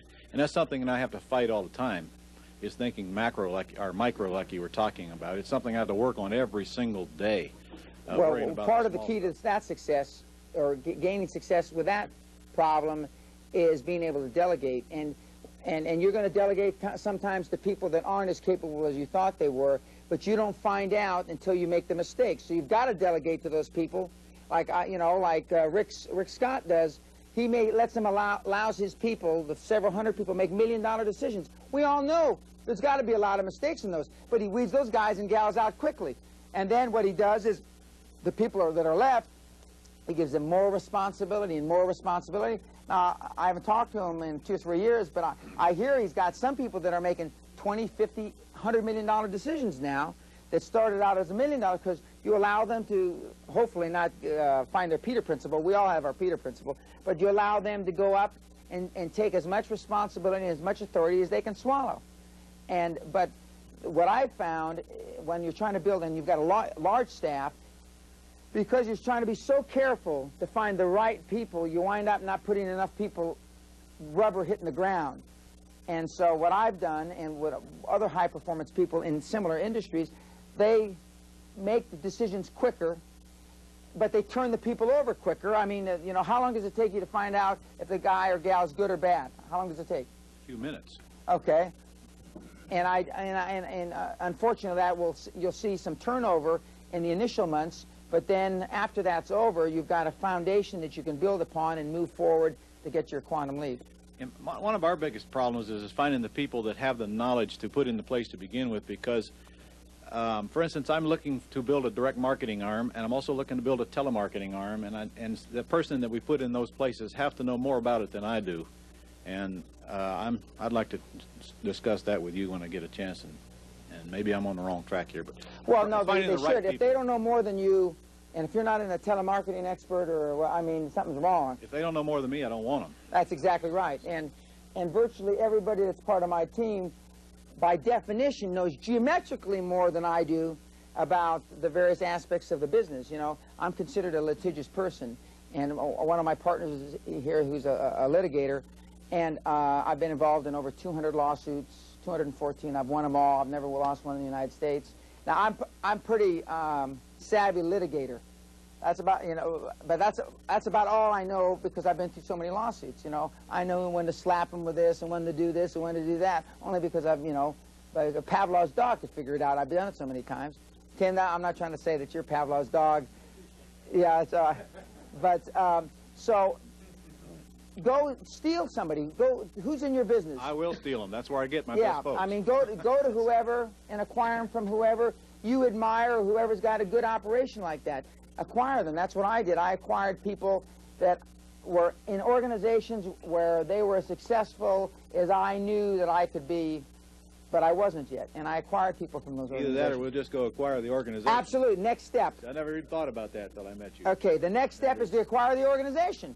You know, they call me an acquisition guy because I've made a lot of acquisitions. But even small businesses, small to medium-sized businesses, you can go take out your competitor. You'd be surprised how low their expectations are. And sometimes, most times, you can buy them out cheaper than you could build it. So I'm here for you to teach us how to do it. Okay, we will. Okay, very good. Next, sir. I'm Emerson Brantley. I'm the marketing director for the LeGrand Group, Ron's group. And I'm here with Ray Rock, all three of us from the LeGrand Group. My initial reason for coming here was to help me start to see better the marginal changes to make our marketing efforts more successful, smarter, not harder. As I was working on the questionnaire, though, I began to realize that even though I've been a person for years that worked with goals and had goals ahead of myself, had them clearly thought out, somewhere along the way, my own personal goals have become muddy.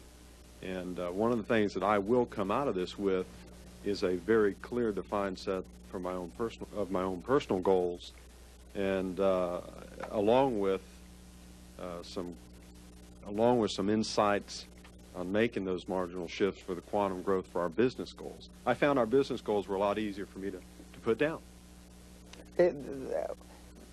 Two things. One, the reason that he's had this muddy side on his personal is because he has been devoted to the business. That's good for you. That's good. I like those kind of challenges, problems. On a personal side, that you will be able to be better part of a team if you're growing yourself geometrically with your own goals. You know, I used to say that I made more millionaires than anybody in the energy business, guys that work for me and gals. But the better that I help them fulfill their own dreams, the better they work for me in the organization. And when you come the end of the third day and you start putting the stuff into practice, when you have been able to develop your own scheme of what you want out of this seminar going forward, you'll be able to react as part of the group in a much, much forceful way. So my goal should be to make these guys millionaires, huh? Absolutely. I'll write that down. Yeah. They wrote it down. Don't worry. They didn't forget. Yeah. Ron was touched by God this week. Yeah. Very good. Yeah. Well, just, what? Okay. Okay, 5 minutes. I have to say modestly, I don't know anybody in the country who knows how to do it better than me.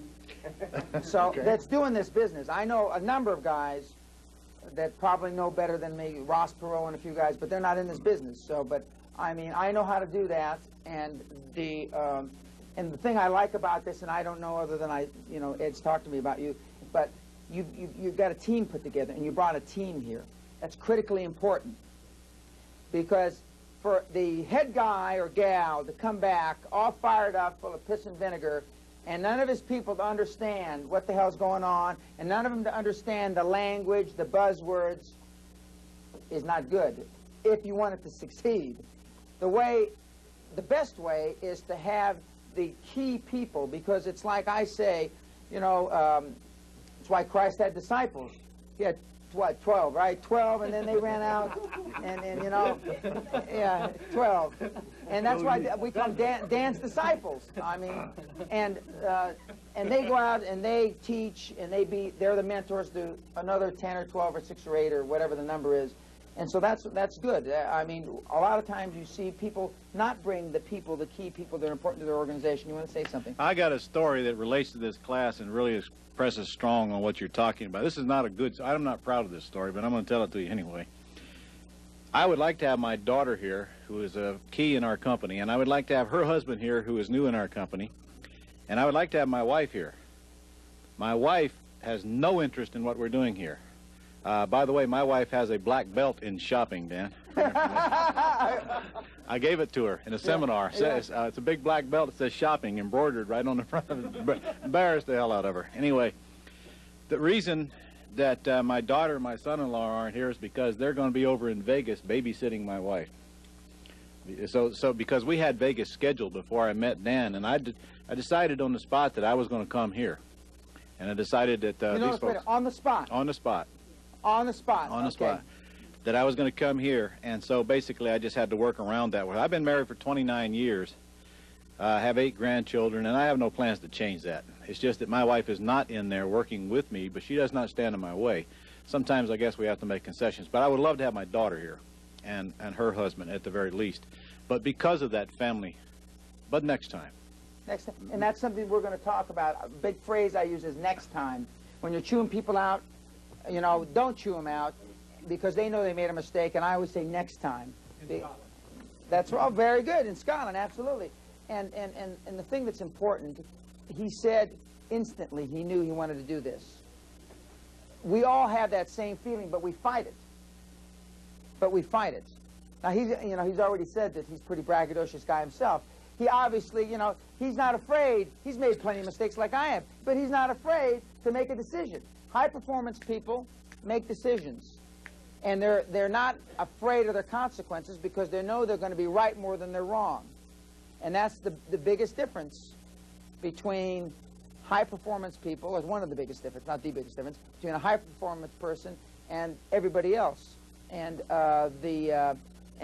but he knows enough through experience to know to bring his key people. He wanted his daughter to be here. I've had guys and ladies come back. They brought their grandchildren. I mean, the youngest that I've ever had was, I had 2 14-year-olds. One young kid from Chicago named Lou, who started Northwestern University at age 16, and another young girl named Cochran from near Electra, Texas, Jerry, with a population of about 2,000 people. And she was there because her grandfather was leaving her a lot of money, who was also in the audience. He wasn't dead yet, but I know that I have to be educated on what to do with this money and what kind of people to hire, because I've got a big portfolio, or I'm going to have a big portfolio pretty soon. And I looked at the old man. He didn't look that old, like he was ready to die, but he says, and so I've had young people come, but it's important. Of course, my kids, I probably told the story, I gave a big speech in front of 6,000 or 7,000 people a couple years ago, and CBS was interviewing my oldest son, and they said, well, what'd you think of that? I've heard this all my life. I mean, what's new? And then he said off camera, the 5 credo crap. We haven't got into the 5 credos yet. The 5 credo crap. So, I mean, but you're right. Your daughter and your son-in-law should be exposed to this, and bring your wife to the castle. I mean, I think I can get a go for that. Oh, yeah, well, she'll like that. She'll like that. Okay, who's got the mic? Right here. Testing, testing. Does this work? Can you hear me back there? With the mic? Okay, maybe it is working. I can't hear the after effect. Good afternoon. My name is Jose Castillo. I'm originally from Texas. I've been out here in California about 14 years. And I own a computer company here in the San Fernando Valley that I'm hoping to liquidate sometime next year. In the last 30 days, I've made a couple of decisions, ventures that I'm going to go into. One of them is down in Texas. Should be a development company. And then one's going to be down in Mexico, buying and selling into Mexico with contacts that I have in the East and also in California. The other area that I'm going into is I've started a nonprofit organization to promote entrepreneurship amongst all ethnics using my computer background. I'm the computer nerd that you're talking about. I've got a computer science degree, and I have an MBA degree. Not from Harvard, but close by. Bad coming in. Yeah, go ahead. But the hope is to apply the technology and apply my background and apply my contacts into a couple of growing businesses that I'm getting into. The company that I own now that I've had for 14 years is computer-based in the San Fernando Valley with contacts throughout Southern California. But I will be selling that company hopefully by the first quarter of 1995 and moving into the real estate development area down in Texas and also into the import-export business. You will sell it, remember? Not hopefully sell it. You will sell it. The decision's already made. I went through the entrepreneur program at USC, so I've already developed an exit on how to get out. I'm going to develop a similar company with the same concept down in Texas for about 2 years, and then I'll sell that one and move on to the other one. I'm hoping that the organization that I started, the nonprofit, that will expose me to other entrepreneurs will allow me to buy and sell businesses through those contacts in the by the different ethnics. Well, you know, let me comment. One of the reasons I give seminars, other than I like it, is it's the conduit of transactions for me. I mean, this year I will do 2 or 3 deals, all of which came through my seminars. As doofus as you might think you are, occasionally a blind hog gets an acorn. And if you don't bring that acorn to me, you are a moron. I mean, because you don't know anybody that can get the deal done better or quicker or for sure than me. And so that's one of the reasons I do this. As your nonprofit will bring you transactions, that's one of the reasons I do these seminars. And I only plan on doing 2 or 3 a year. And this year we will hit that goal. But that's why I do this, because it allows me, without running around, you know, all these deals. You know, admittedly, most of the deals aren't any good, and I tell the people that they shouldn't be dealing in them. But occasionally that there is a good deal. And what I would submit to you is that you said 2 very critically important things. You said, one, that you wanted to start the business and roll out of it in 2 years. There's a time to sell every damn business in the world, and most of us don't know when opportunity knocks. We figure out we want to sell the business 5 years after the cycle's over. My recommendation, we're going to talk about exit strategies on Saturday. My recommendation is, if you're over the age of 40, the next cycle in your business, up cycle, sell. If you're over the age of 40, I don't care if it comes when you're 41 or 55, sell. Because you may not be in that business long enough to hit another cycle. And we all have this pride of authorship we hang on too long. It's like a fighter or a baseball player that winds up embarrassing himself in the ring or on the field. Because it's tough to sell, because we say, what are we going to do? Well, it's a lot easier or better to be trying to decide what you're going to do with a pocket full of money than it is without a pot to piss in or a window to throw it out of. Yes. And I mean, so that, I mean, he understands that, and that's good. But see, in these transactions that I get involved in now that are brought to me, it was the idea to roll them. And I don't say necessarily in 1 to 3 years. I roll them when the time's right. If it's 1 day after I bought the son of a gun, I'll roll it. Doesn't make any difference. You got to know when to sell. You got to know when to bluff. You got to know when to hold your cards, and you got to know when to play them.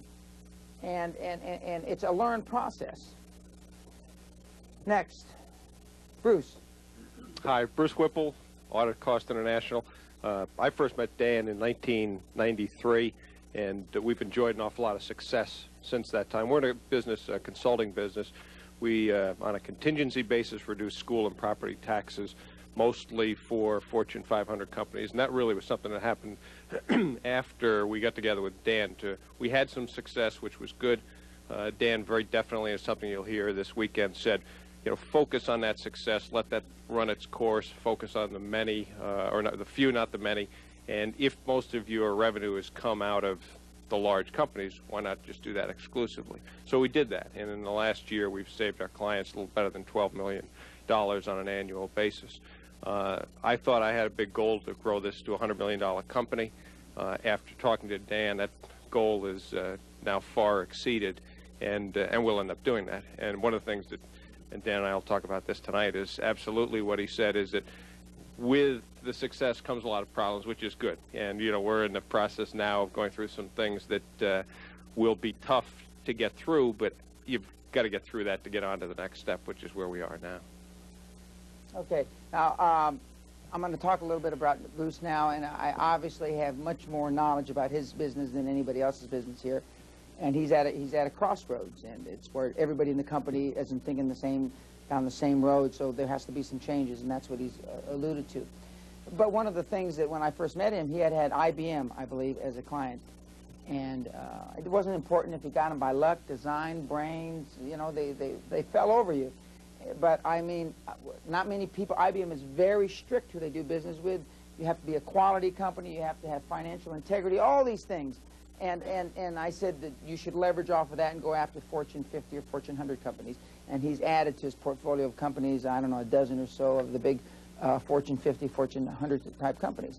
But one of the things I tell the people that are in sales or in marketing is that most people, if they turn loose their prospect list totally, if you haven't closed somebody in 90 days, you can take the prospect and you can take it, and you know the tidy bow man and how he hangs on the toilet bowl there? And you throw it right down with the tidy bow man. Because if you're not going to, unless you're talking about 100, 200, $500 million sales, which I've made those too, then that's the only caveat I have.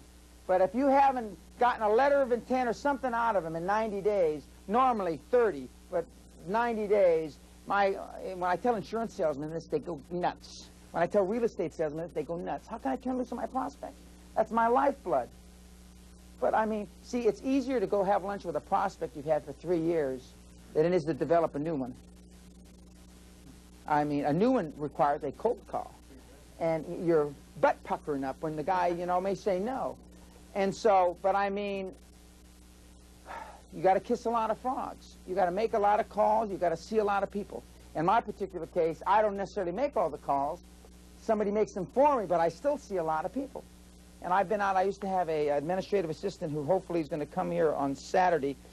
He's a young 23-year-old man that saw me at the same seminar we met a year and a half ago, and he came up to me and he said, could I come to work for you for a year for free?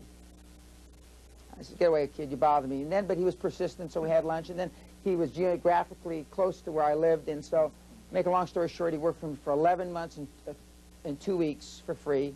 And he expanded his knowledge tremendously, and then he went off and he started his own business, and he hopefully will be here Saturday. But we attend all these meetings. He said, why are you talking to these morons? I said, you got to talk to a lot of morons before you find somebody that's worth talking to.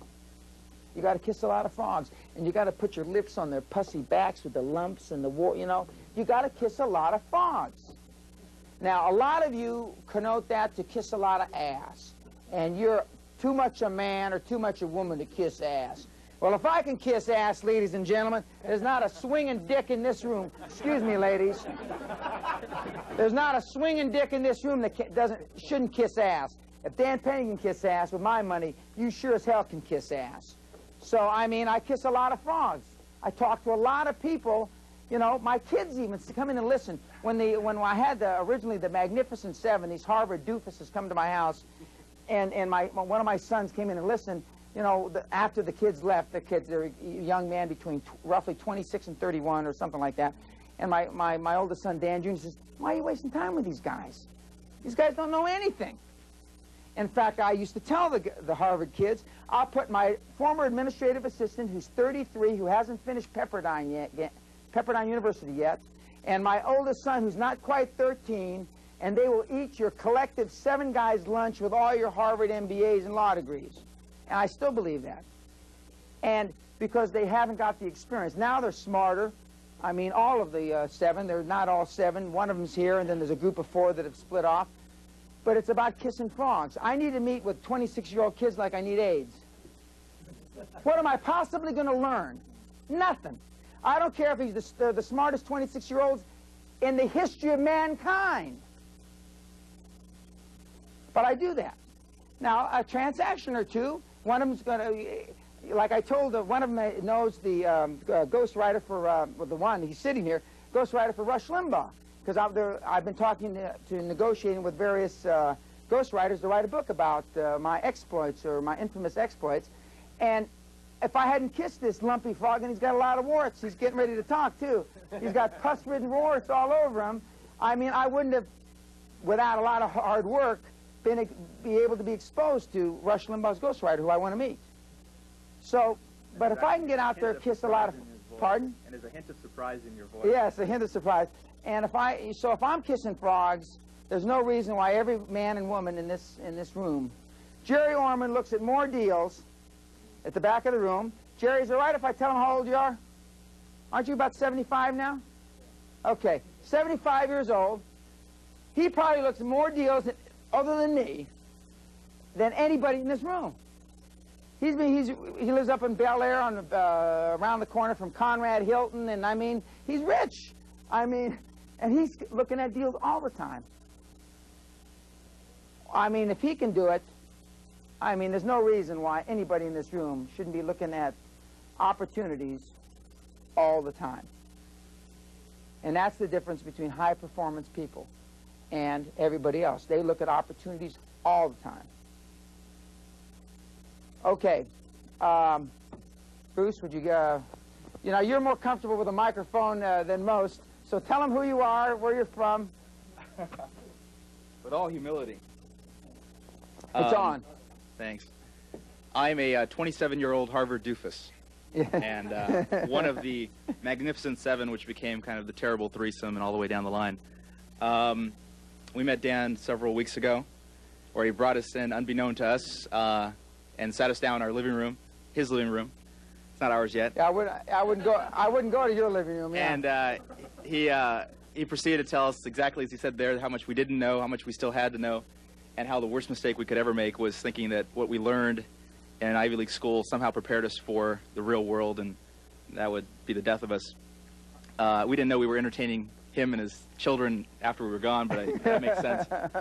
For now, I'm a writer, an author, and a radio talk show host here in Los Angeles on the new ABC station, 710 Talk.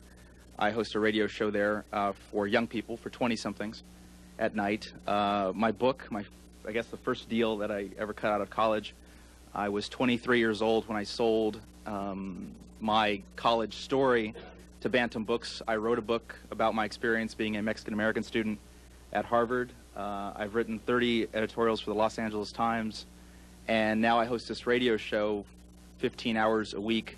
So that was Dan's reference to this microphone.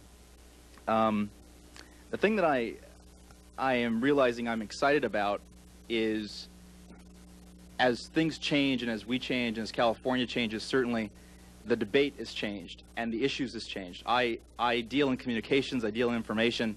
My job is to interpret what's going on outside, whether it's in Proposition 187's debate or anything like that, to the people who either listen to the radio, read the paper, or buy my book. And after they've gotten that information, you sell them some Snapple in the commercial break and they go on their way. Everybody's happy. ABC's happy, Bantam Books is happy, Harvard was happy. They'd be a lot happier if I paid off my loan. And the Los Angeles Times is happy. And the reason they're happy is because there are very few in the United States, Mexican Americans, Latinos, who do what I do like I do it. And to that end, I'm able to contribute something to the overall debate. If I have any kind of a role model or any kind of a prototype of people who came before me, it would be someone like Rush Limbaugh, who's effective in the television medium, the radio medium, the print medium, a newsletter medium, and when you put them all together, this one-man band makes $20 million disseminating misinformation or information, depending on your perspective. The thing that I liked when I was during lunch, I had a chance to listen to Dennis Prager's show. Dennis Prager is another person who does a lot of those different mediums on KABC, the older talk station in town. They're both owned by ABC. And Dennis was talking about Proposition 187 in Mexico or something. And Dennis is a very intelligent guy who, again, this one-man band, makes about $2 or $3 million a year spinning all these different plates at the end of sticks. But he got it wrong. Dennis was today on the radio at one point dead wrong about some facet of the immigration debate. And I'm half Dennis's age, but I know in my heart and in my head that he's wrong. And tonight on my show, I'll say that he's wrong. And what I find unique about that as a 27-year-old is that as smart as Prager is and as much money as Prager makes, there's something I bring to the table by virtue of who I am and the experiences I've had up to this point. So it's reaffirming.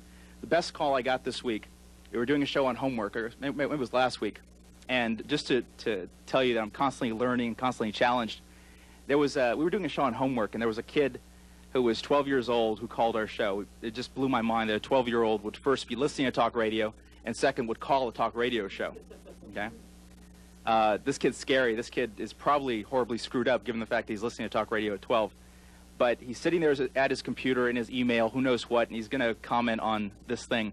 His name was Max, and Max haunts me to a certain degree because I am dying to know what makes Max tick.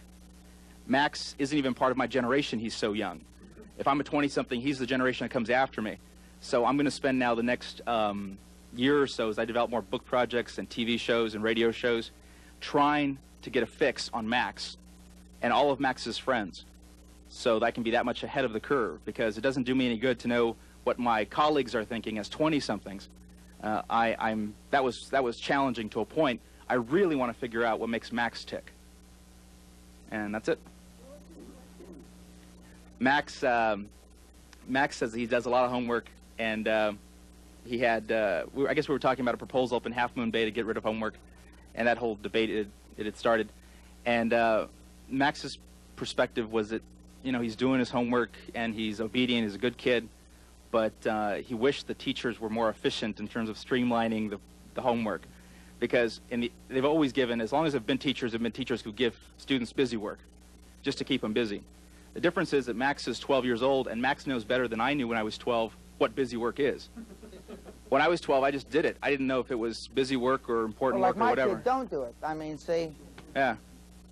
Well, he's already heard this comment. I had dinner with him not too long ago, and I told him that he had the gift to gab. He had the gift to, in a fairly articulate way, vis-a-vis how old he is, get a point across. And although I've only heard him on the radio one time, and that was by accident,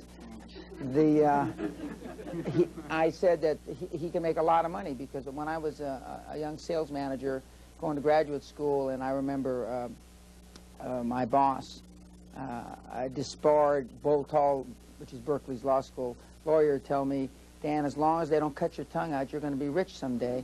You can stay out of jail.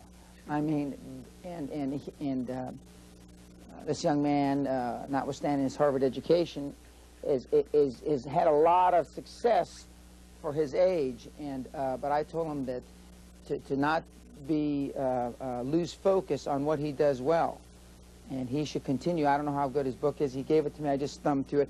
I can read 6,000 words a minute when I want to, which isn't very often, but I read his book in about 7 or 8 minutes. And and I'm not 20-something anymore, and I don't consider myself a minority, so even though my name's Peña, so a lot of what he had to write I couldn't relate to. But that, you know, I'm not his market. But so I've told him how to stay focused, and in the media that he can flap his lips. And to the extent that he can develop his writing skills, that's fine. He may already have them. I'm not the greatest judge of that. But because people like Rush have, you know, has developed I don't know if a corner on the market is right, but I mean, he's got a niche, and it goes to prove there are a lot of people that you wouldn't have thought before the Rush Limbaugh era thought like Rush. He's got a following that you wouldn't believe. And although I'm at that end of the continuum myself, I don't listen to Rush that often on the radio or TV. And I've told him basically to develop that niche and stay to the knitting, his knitting, and stay to what he knows and understands, and he'll make a lot of money. He'll make a lot of money. Next, sir. My name is Brian Lowe. I'm from Los Angeles. I'm a medical doctor. I specialize in rehabilitation. Most doctors, they make comfortable livings, but the ones that do really well, they invest their money, and I thought, a business is, your best investment. So I'm here so that you can rub off on me so I develop your mindset. About 3 months ago, I started a vending machine business, some small machines and some small businesses. It takes a fair amount of time. It doesn't produce very much money. You probably vomit if you saw it. So before I walk away from it, because I was considering even just walking away from it and dumping it. And That's your initial gut instinct? Yeah. You're probably right. I mean, I'd be walking away from $30,000. I mean, a doctor. I mean, it's a couple of slices. Yeah. Don't worry. But I was thinking, before I walk away from it, I was thinking, if I can make this business work, and be successful, the things I would learn in this business, I could probably apply to any business. So I was thinking maybe I could use whatever I learned from you and make this successful before I, walk away from it. Okay. 3 things off the top of my head. 1, if you think you ought to walk away, you probably should. 2, if you're not going to walk away, I find some young budding entrepreneur, give it to him, keep 40% or something, let him run with it. You'll learn through his mistakes. You don't have to do them yourself. The third least attractive is for you to have to do it yourself, and I don't find that as a viable alternative. I mean, it's one of the two: either walk away or turn it over to somebody else. There's some businesses in this room that are being run, that I control, run by young men, and I'll learn through their mistakes. I don't need any more mistakes. I don't need any more experience vis-a-vis that. But I mean, although we'll go back and we'll develop a different, perhaps a slightly different point of view as the days or the hours go by. But your instincts were probably correct, your initial instincts. Thanks. Okay.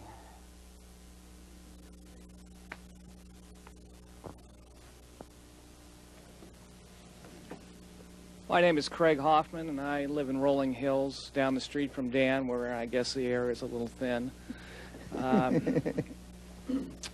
Dan and I became, well, I don't know to say friends yet, but we've known each other, I don't know, 8 or more years. We met through our wives. And I guess I'm one of Dan's friends who he doesn't give a damn about unless he wants to earn some money on the golf course. And if he could putt, he would have probably been able to accomplish that. I'm president and owner of a Southern California regional restaurant chain. I have 12 restaurants and do about $30 million a year in sales. And Dan is always busting my butt when we're playing golf, telling me I should do something with my measly little company. So I thought with your measly little life. In my measly little life. So anyway, I've come here to learn the wisdom from Dan. I get back to the business dream a little bit. My dream is to start a new restaurant venture, take it public, and develop it nationwide into a chain doing $250 million. And that's my goal. Craig and I have known each other a number of years, and he's been to my home in Scotland, and his better half isn't here this afternoon, Mary, and I do continue to bust his jaw about, his business and how he could run a much larger organization. He's a hands-on manager. He's a micro guy, and hopefully, at the end of this process, not hopefully, he will have the knowledge to be a macro guy. And because in the industry, as far as I can tell, I mean, there are not many people that run restaurants more efficiently than he does. So, and he's right. If I could putt better, that's why I put a putting green in. I built my own golf center in the backyard so I can become a better putter. But Michael. Hello, my name is Michael Wan. I live in San Marino, California, and I own a marketing firm which is related with the communication, telecommunication related products. And my dream is build Asian-owned telecommunication company in this country. The next step will be take it to the public, like what Mr. Dan Peña said. So I'm here for learning how to jump to the public company and use my background, which is the all Asian community. We have a few million people here, and I think I can make it this one. I hope I can learn something from him here today. Thank you. Michael and I have worked together. I've worked with him on this Asian telecommunication company, and we're still continuing to pursue it. His forte is on the marketing end of the telecommunication, both through telemarketing and direct sales. And this is the first opportunity he's had to come and listen to me, although we've dealt for several months, and we've come very close to putting a couple of deals together, which is important aspect or important thought. Everything I touch, everything I do doesn't come to fruition. It doesn't come to fruition because I didn't try to make sure it did come to fruition, but high-performance people realize that to hit a home run, to hit a grand slam, you got to be up at the plate. Not only do you have to be up at the plate, you can't watch them throwing, aspirins by, fastballs. You got to swing at the plate. Now, I've swung at the telecommunication plate 2 or 3 times in the last year, and I've struck out, all 3 times. And I've come very close to acquiring controlling interests of a couple telecommunication companies, one in San Diego, but for whatever reason, either the FCC or they were so far into bankruptcy, or which normally is because when you come in to look at a business, they tell you all the puff. By the time you get down to the shit and find out you can't save it, you've spent 6 months and, in my case, a couple $100,000, And so, but you keep on looking. You keep on kissing those frogs, It's like the guy, I've got a friend of mine in New York. I saw him stand on 55th and, I can't remember the cross street now, and he asked about 50, 60 women if they'd go to sleep with him. About 20 of them slapped him. Some of them said obscenities. But finally one said yes. I was there. I saw it with my own eyes. Now, this guy is the preeminent frog kisser of New York City. His name is Walter Levine. I'm going to say it, Walter. And he's recovering from bone marrow cancer. And after his wife hears this, if she does, she'll probably hope that he doesn't recover. But, I mean, I saw it with my own eyes. I'd always heard that if you did that, well, I'm a believer now. And no, it wasn't. It wasn't. And so you've got to continue. We've continued to look at telecommunication deals, and I don't like all the money I've spent on due diligence and all these other things, investigating. But I mean, I feel that there's 2 industries that are in chaos right now. One is telecommunications, and one is healthcare. And Rick Scott, my former lawyer, has got healthcare not tied up, but I mean, he's got a $15, $16 billion head start, so I'm not an idiot. And I mean, he's at least as smart as me. We did a lot of deals together, so I'd rather go into telecommunication where you got more, I shouldn't say more, where you got people like the vice president flapping his lips about, the superhighway and all this, I mean, and you've got, the government saying that the baby bells and the large telecommunication companies can't own this and can't do that. Boy, that's great when you got that kind of interference from the government. I mean, because a lot of money is going to be made. That's why he went into the health care, because he thought that was in chaos. The biggest fortunes are made in industries that are in chaos, that things are going wrong. Those are where the biggest opportunities are. So Michael and I have worked on 2 or 3 things, and we will continue to. Where's the mic? Sir. My name's Jim Kennedy, and I'm from Brea, California, which is about an hour south of here. And prior to doing what I'm doing now, I was in the automotive repair business for 17 years. And now I sell automotive repair manuals to the garages and the gas stations and the dealerships. And I'm an independent distributor for a company in Detroit.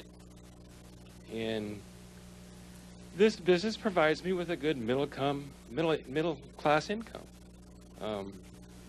But I'm at a dead end. I'm limited because I've got what they call a protected territory. I can't go outside my territory.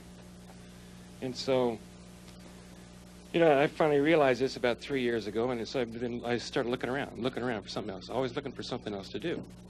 And I saw you in San Diego 3 weeks ago, and got a glimpse of thinking bigger, and came home with the idea, the dream that you named the figure. In 10 years, I want to have assets worth $420 million. And in my looking around, I found something. I think that I could acquire that with this thing that I found, and it's a device aimed at a specific niche group, and I'm a member of that group. And there's several million of us throughout the country, and it's a safety device for the group that I'm in. I'm an amputee. I lost my leg when I was 18 below the knee, and so this is a safety device for amputees of my type, and it's something that I think could make me wealthy. And so I've contacted this company. I found the device. I was on a cruise in the Caribbean, and I went and saw this thing. And when I came home, I looked around. I found a device almost exactly the same. And I contacted the manufacturer, and they said that I'm not a distributor of theirs, that I had to contact one of their distributors. So I did, locally here. And so they said they're going to set up a discount structure for me so I can buy this and market it. And that's where I'm at right now. Well, two things. One, people that, have it like, I don't like to use the word disability, disadvantaged, normally can get passionate about something that directly affects them. I have a very dear friend that I went to school with, and she was in a skiing accident, and she had basically this much of her cut off up to the hip in her leg. And to make a long story short, she became a CPA, and she is involved in a lot of very passionate businesses that have to do with amputees. And number two, you have 2 or 3 million or 1 or 2 million people that could benefit from this, and they're going to listen to somebody that suffers or has the same affliction or disadvantage as they do. So that's a lock. I mean, vis-a-vis what you want to do. Now, as far as the marketing and you've got to go through the distributor, somehow you have to overcome that. Either go directly to the president of the company, find somebody that knows the president of the company, find somebody that can relate that story, that you're going to be more effective because you have the same disadvantages that you're selling to. Go line up 5 or 6 sales or distribution centers for them, and then come to the president. Hey, listen, the reason why you ought to listen to me is because I've already got this, and this lined up. And I mean, irrespective of what his general manager, sales manager, marketing director, anybody else, the lawyer tells him, I mean, this guy's got a bunch of business for us, maybe I better pay attention to him, what he's got to say. And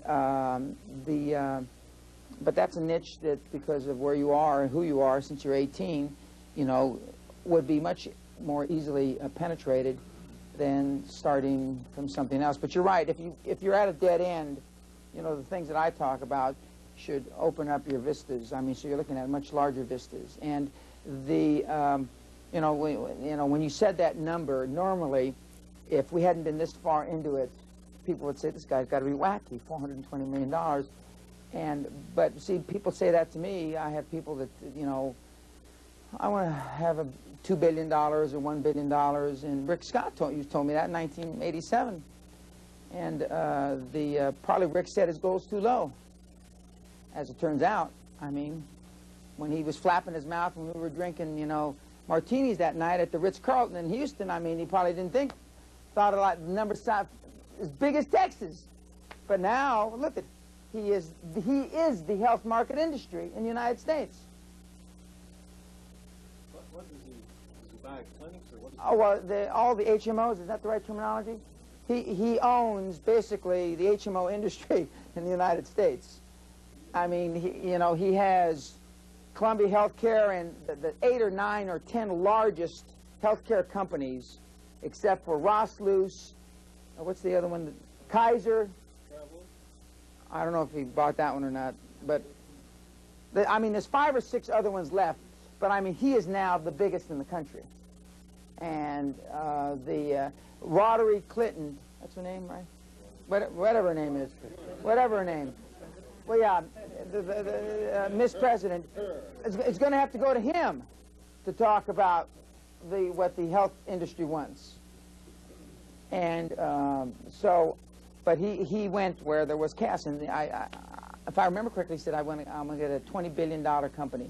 I'm going to have 20 billion. Because he's heard my speech. What if I had said 20 billion instead of 2 billion? He heard that a long time ago. And so, but now he's almost at 20 billion, and he's only 41 years old. Now there's an article, it's in your packet, I believe, where they say it's over. He's overstretched. He can't do it. And last year he made a $6 billion acquisition, and normally they would tell you, conventional wisdom says, it takes you 4 or 5 years to assimilate this and this and that. 45 days later, he made a $4 billion acquisition. And then he's through for a while. And then he just made a $3 billion a few weeks ago. You know, and because he knows conventional wisdom is just not worth the powder to blow you to hell. But now they're coming out with articles, it's over. He's finally swallowed up too much. It's over. Wouldn't be surprised, you know, Rick is either going to sell it or he's going to make another $4 or $5 billion acquisition. I mean, and he started it with an investment of $150,000. His life and savings at the time. Smart guy. I still remember when we were making a big acquisition, we were at the Ritz, and one of my techniques for negotiating, you got your people, I got my people. Is everybody here that can make a decision? Fine. We lock the doors. Click, click, click, click, click. I put a trash can out in the middle. This is where we're going to, right here in this can. Men, women, and child. Nobody's leaving the room until this baby either lives or dies. Nobody. You'd be surprised how the liquid consumption sucks up. All of a sudden, nobody's bringing coffee. Except me, I don't mind pissing in front of people. It doesn't bother me. I'm drinking like this.